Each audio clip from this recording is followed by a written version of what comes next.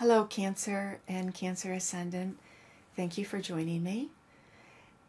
January is your month because you have the full moon in Cancer this month, and of course the sun moving through Capricorn. It's opposite your sun sign or your ascendant, and that represents there's a halfway mark one way or another for you, halfway around around the sun, halfway around a time of illumination.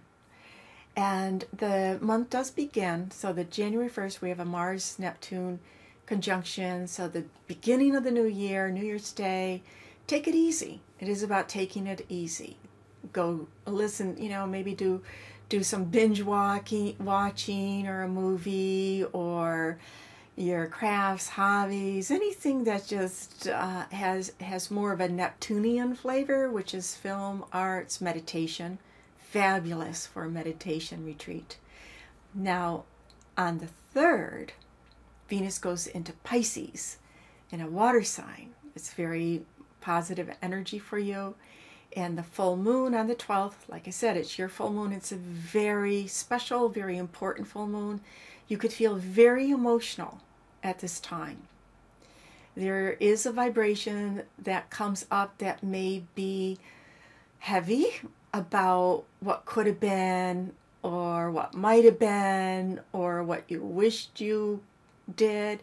Be very careful about falling into deep negative emotional patterns, because you just won't be happy.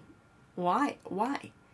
And the high side of this energy, so why does it happen? Why would it happen if it's not healthy? This is messages from the universe, because there's a sense of confronting that this energy says sometimes we have to confront with what is, be okay with what is, in order to be free, because the ultimate energy of this full moon has a lot to do with freedom, personal freedom, freedom from any type of shoulds, that heaviness of supposed to's or old patterns.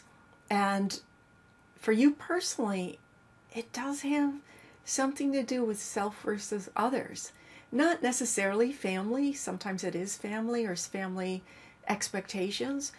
But I think it's more about your own expectations on some level, because it shows that there's some freedom there. The juice is that there will be freedom to do your own thing. That this is a time to pull back a little bit and say, now is my time. This is my time. And it can have repercussions.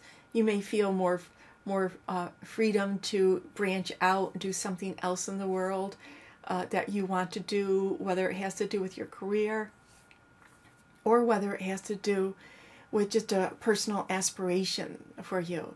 There's a lot about learning new. The day of the full moon, your full moon, Venus is conjunct Neptune. It's a new cycle. It's very sweet for unconditional love and harmony, and being able to, that's where some of that longing can come in, longing for a love that is on the spiritual realm and not the human realm. So there's this energy of unconditional love that really is very, very spiritual, like when you're enlightened, right? This sense of being we're all one. But the longing can be like, oh, I want it from my partner, I want it from this, and they're human. Maybe the closest sometimes we can get is from a precious pet of ours, because they can, they don't necessarily have, well, they do have expectations, please feed me. But that longing is very strong, and to put that energy into a place where you are developing your own spiritual awareness, it really brings more freedom for you, since this is the core energy of that powerful message.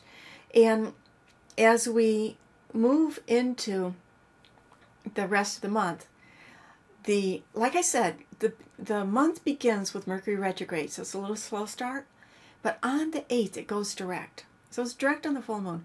But the beauty of it is that all of the planets will be direct from the 8th of January to the 5th of February, and this is very unusual.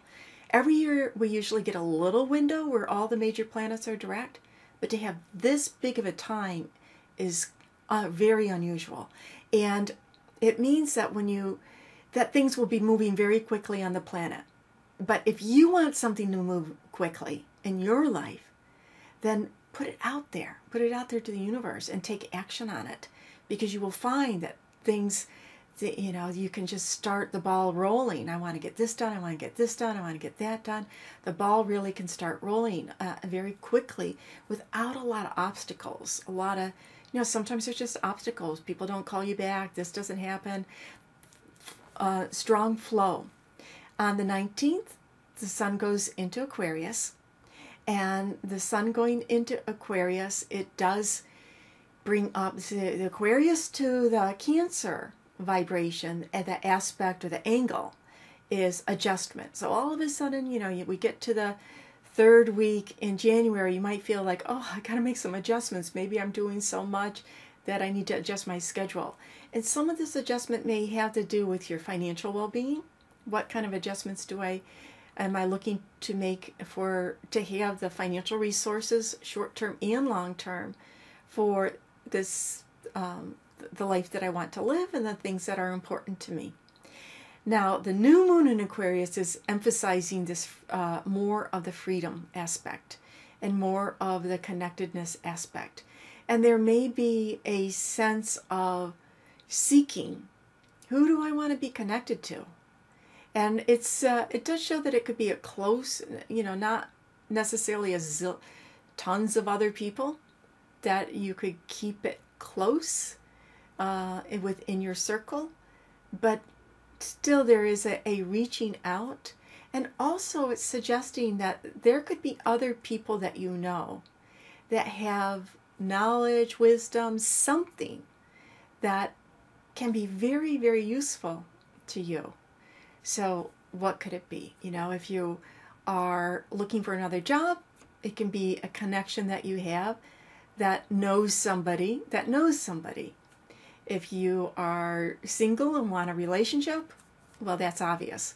It can be a friend that knows somebody that can say, I want you to meet this person, or has a get-together, and you go over there. So stay open to the opportunities of the connections with other people that it's that have, just that maybe they have something that you don't have. And it sounds funny for me to say that, but I think you get what I'm saying, that everybody has their own gifts. Everybody has their own thing that they're good at. And not one person is expected to have it all or to know it all or all that. And to be able to connect with your friends and know that they have wisdom to share with you, just as you have wisdom to share with them. And you can it can be a mutual benefit in a very loving and positive way. At the very end of the month, on the 28th, Mars moves out of Pisces, which it's been in basically, for the month, and into Aries. So the majority of the month, there's been an emphasis on putting effort or energy into, it's a water sign, your water sign, putting energy into thinking about your wisdom, your belief system, your thoughts, and that, like I said, this can be a little bit of a challenge this month, especially around the full moon, that do I have a belief system that's healthy for me, or do I think in ways that just bring me down a little bit? And so that Mars in that sector of your chart is saying, hey, confront any negative thinking that is not doing you any good. And that helps in that overarching support from the universe for breaking free and having more joy in your life. Thank you for subscribing, and have a great month.